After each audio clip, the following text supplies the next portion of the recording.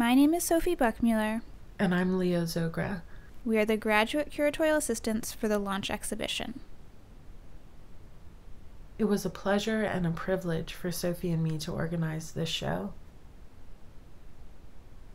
This exhibition of work by MFA and MDes graduates from the SAIC class of 2020 represents a taking off point. A launch, if you will, into the future.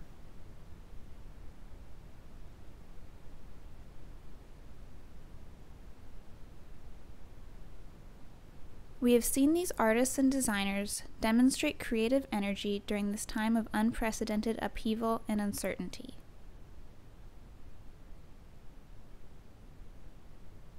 Not all of the artwork in this exhibition is directly in conversation with the crises we are currently facing, though these works are all important in shaping our present moment.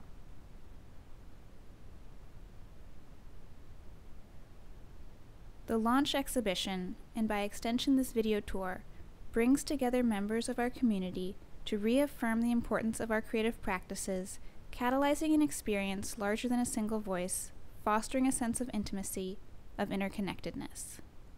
By including artists and organizers' voices, we hope to offer intimate insight into their practices. This video tour offers an additional perspective to the physical show.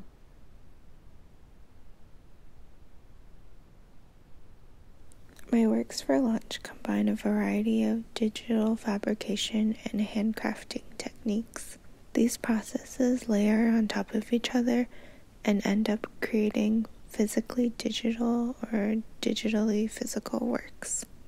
I start with 3D scanning from Live Bonsai, then CAD modeling the scans, 3D printing the models, and finally resin casting and reassembling the prints. For me, the process of working between digital and physical realms creates work that exists in both spaces.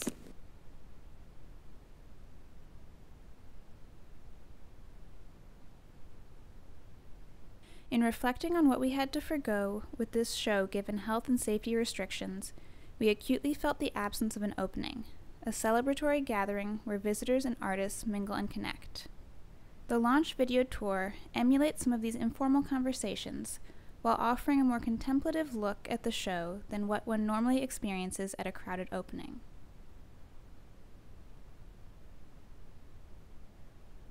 Housing and Stays was supposed to be an interactive installation with the components of sound, neon, and more groups to depict the typical housing phenomenon in Hong Kong, where I call home.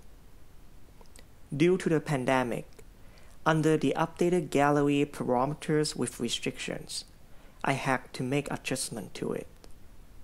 There is no sound, no neon, no interaction, and there is only one group, isolated.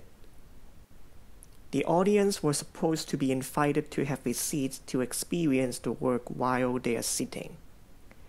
I left only 2 chairs there as a metaphor of social distancing, but neither of them are in a functional position.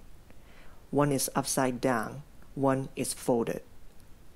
They both are not meant to be interactive anymore.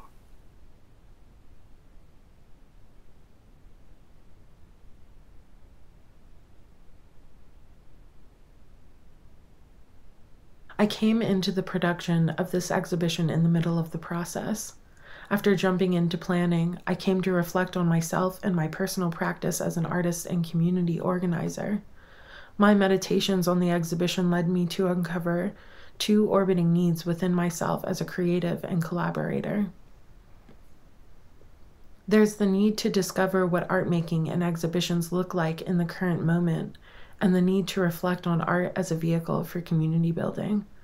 We, as organizers, attempt to send these orbiting planets into an eclipse, to create a moment in which the 2 exist in unison.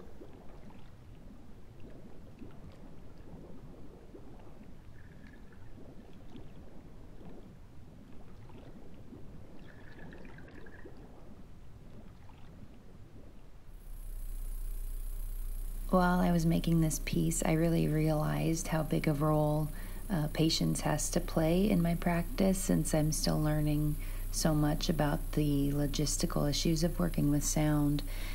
There was so much troubleshooting, and without a proper studio setup, all these gangly wires and pieces were sprawled across my cramped living space. So the process of making it revealed these unexpected and unanticipated issues that I could either get frustrated by or accept and adapt the piece.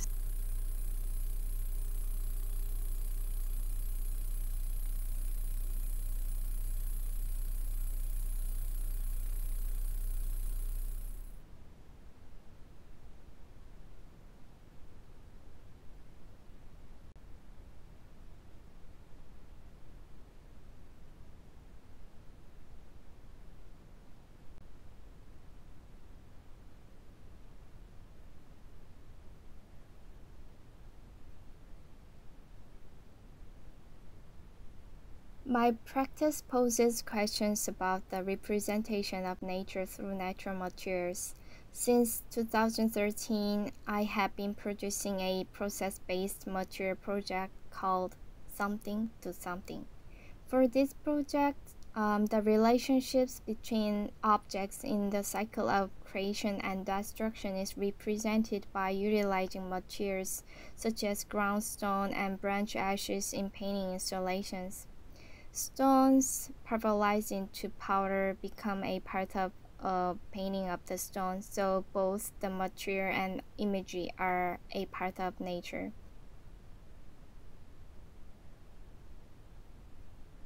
Recently, I have been focusing on the meaning of space. I have collected materials near the demilitarized zones between North and South Korea. In this work, I tried to make a composition that seemed harmonious and not harmonious. I wanted to make it look abstract and not abstract.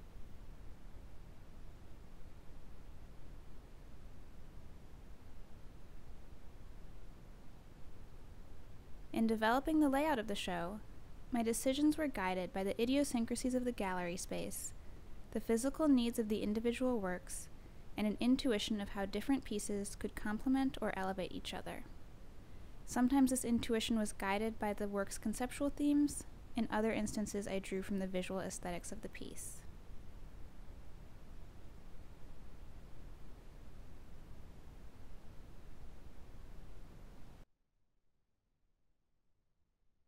Bursting Creek Lane is primarily made up of a wood stud frame traditionally found in the construction of suburban households in the United States. With no visible screws in the piece, the frame appears to be held together by the tension between the picture-perfect interiors. The piece speaks to the emotional and sexual repressions which take place in the pursuit of projecting an ideal heteronormative lifestyle. The piece was inspired by summers spent in the Connecticut and New York suburbs with my extended American family. Having grown up in London, I was always quite uncomfortable and completely perplexed by the golden retriever owning, lawn mowing, sports playing, smiling suburban families. The copy-paste lifestyles made me desperate to find out their secret quirks, kinks, and idiosyncrasies. Vito Acconci explains that public bodies lead private lives. As an artist, I'm drawn to the private fears, tensions, anxieties, and desires brewing beneath the facade of controlled public authority. In my work, I appropriate the rules and aesthetics of these public personas to allow the absurd, the chaotic, and the humorous tendencies to reveal themselves.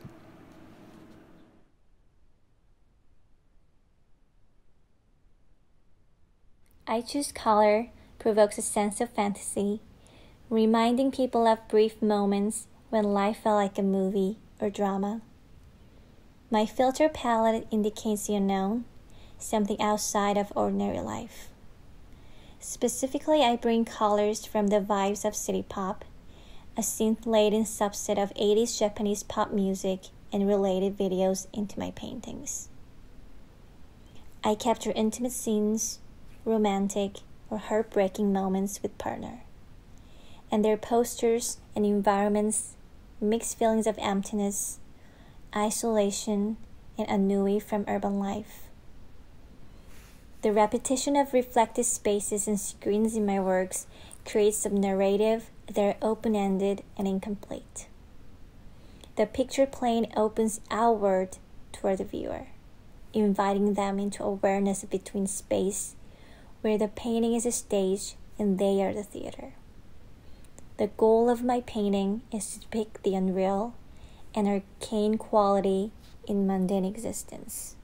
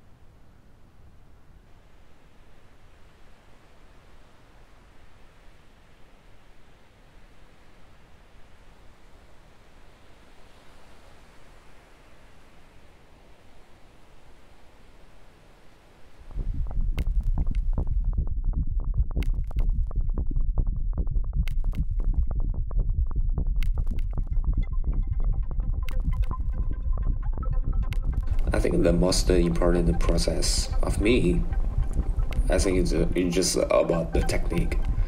I was using the Max MSP to make the visualizations, sound work. In my work, the key thing is about sound. The visualizations just support my sound. I was thinking about make my work give the audience more and more immersive feelings. And in my works, I try to put my sound transfer to the physical feelings, and people can feel it out. So it's very important for me.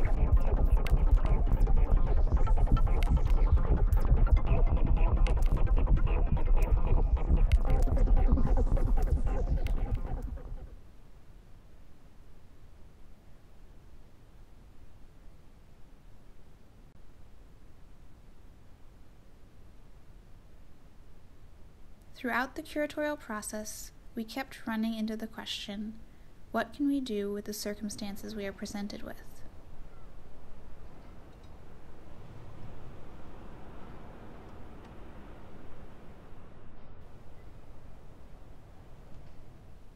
The artists in this show really embrace that charge, and we hope, from our end as organizers, we were successful in doing the same.